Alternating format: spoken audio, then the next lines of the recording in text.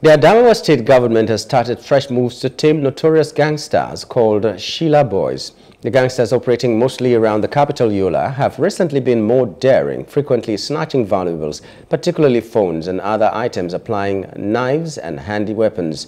Addressing the Shila Boys resurgence, the state deputy governor, Professor Kaletekwa Faruata, said during an interaction with newsmen that Governor Amadu Fintri, who drastically brought down the activities of Shila Boys on his inauguration in 2019, has promised new offensive against the group.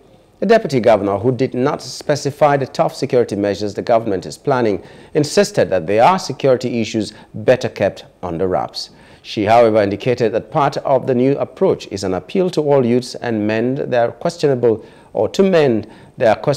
ways and buy into the numerous economic empowerment programs of the government.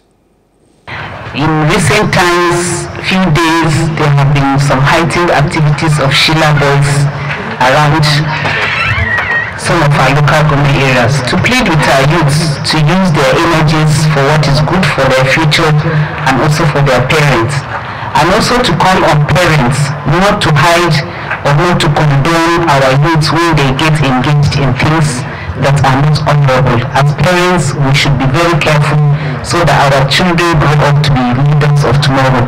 So it is on behalf of the government we are making this call today that we should please ensure that our children are at the right place at the right time and they are not engaging in things that are not allowed by law. The state is taking steps which I will not stand here to tell you about because that is inside our pockets and there are security issues, but we are calling on the public and our parents to ensure that our children are doing the right thing at the right time. Hello, hope you enjoyed the news. Please do subscribe to our YouTube channel and don't forget to hit the notification button so you get notified about fresh news updates.